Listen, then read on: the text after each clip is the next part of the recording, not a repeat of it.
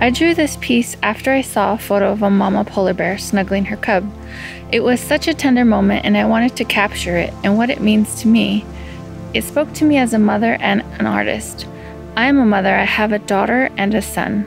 And as mothers, we protect our children and will do whatever possible to keep them safe. From womb to adulthood, we watch over them and guide them. This includes lots of love and making good choices for a healthy lifestyle and healthy living.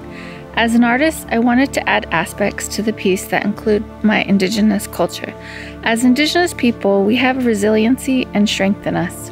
This is a reflection in my piece of what I experienced in life and also the community. Living in an Indigenous community, we offer support when we can, love, and encouragement. I hope that this piece speaks to you also. Pregnancy is sacred. For a strong future generation, no alcohol during pregnancy. I call this piece Poshun Lovik, meaning her heart is good. That saying has different meanings, one being that she is giving thanks, and another is that she maintains a healthy lifestyle to ensure that her baby is strong and healthy too. Avoiding alcohol during pregnancy is crucial because those small actions, whether positive or negative, will impact the rest of that child's life. It is pertinent that everyone does their part in caring for their child and keeping them safe from any kind of harm even before they are born. Everyone in the pregnant mama circle can do their part to support and encourage a safe, alcohol-free pregnancy.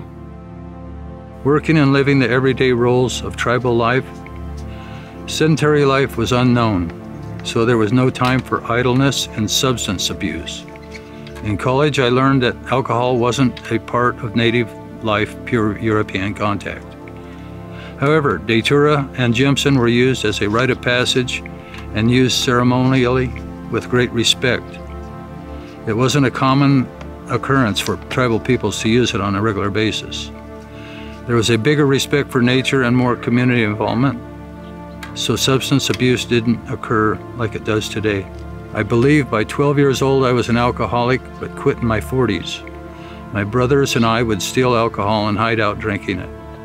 My father was an alcoholic, so it was something we saw every day, and so it wasn't really a bad thing in our minds. Everyone was getting drunk then. Growing up, it was common to see pregnant women, mothers, fathers, aunts, uncles, cousins getting drunk. We did not see the grandmothers and grandfathers drink though. It's good to educate people about FASD and the lifelong damage to our children. It's also good to see less people choosing to drink. Fetal Alcohol Spectrum Disorder results from drinking alcohol during pregnancy. When I was growing up, my father was an alcoholic. He died of a heart attack when I was 13 because of his drinking. My poor mother at that time didn't drink. That started after my dad's death. My mom was left with 5 kids, no money, and no help. It was a struggle for all of us. When I was young and on my own, I started using. Fortunately, when I became pregnant, I stopped all pollutants. I was blessed with a baby boy. Because of my upbringing, I never wanted to use or drink around my 2 sons. I know how hard it can be to stop using when you are so uncertain and so unhappy. Having a healthy baby is worth the world, and there are programs now that can help you. God bless you all, and please ask for help if you need it. Up to 3 generations of lives are affected when you drink while pregnant.